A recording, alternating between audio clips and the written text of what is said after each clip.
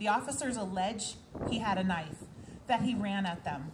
Let us be frank, they were fully blocking the only exit in a tiny hallway. What we do know is that he was tased, and as he pushed past Officer Pieniazek, never hitting him with the knife that he allegedly had, the officer turned, and as he fell, he haphazardly fired 4 shots from 2 feet away. 3 went into Osaze's back, killing him. I think it's important because so many of the students who are here now were not here when it happened. There's so many people who don't know who he is, and I think that that's by design.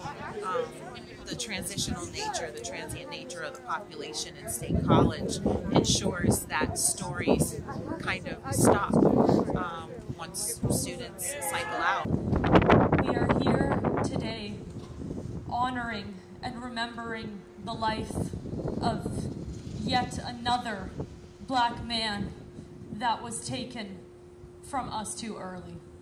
To be out here, I think in all moments of time, you know, I spoke to how deeply our oppression is intertwined, and I think our liberation, I know that our liberation is intertwined, and especially in this moment where I am seeing my people being genocided, there is nothing more important than to continue to stand for justice. Because the narrative that the police and the media want people to know is that he was a bad person, but he wasn't. He had mental health issues, and being mentally ill is not a crime. Like my shirt says, being mentally ill is not a crime, and you should not have to die for having a mental health issue, for having schizophrenia or autism.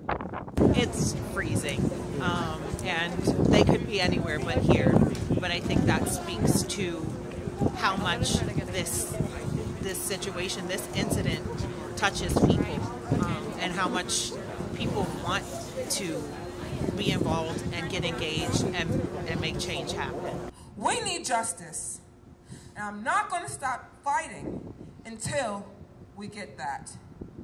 I love you, Osaze. I miss you. I'm sorry that I was not there, and I'll never forgive myself for that. I miss you every day. And I want to thank you for being one of my first friends that I ever met when I came to Sad Valley. You took me in with open arms. You didn't judge me because I had mental health issues.